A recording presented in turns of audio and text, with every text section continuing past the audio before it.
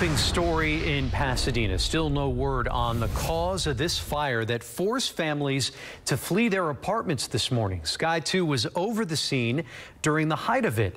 It happened at the Veranda Village apartments on Shaver and Allen Genoa. KPRC2's Kathy Hernandez has a closer look at what families are dealing with right now. Good afternoon. Just a devastating fire. Right now you can see crews are demolishing the apartment building, and they say the fire may have been an accident. Police officer come to my door, knocked on the door, banged, and said, "Get out. Everybody get out now. It's on fire."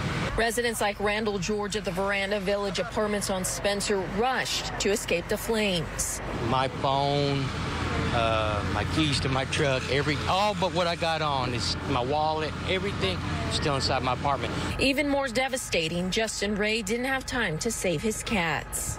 We had a mother cat give birth to a litter of kittens recently, and they were up in the top story in a closet. The fire started small, then quickly spread. The cell phone video shows it raging out of control. And suddenly, there's like a huge inferno coming out of the roof of the second story. And then the wind carried it all the way down. Investigators say the fire started in a first-floor apartment just after 4:30 this morning. Once it gets in that common attic and there's no fire stops because these are older apartments, it just gets in that chaseway and it just runs. A man and woman inside that apartment were badly burned. The husband also was burned about 30% of his body trying to rescue her and get her out. As investigators work to determine what caused it, dozens of families start the process of recovering. I've lost some things. I'm still alive. That's a God blessing to me.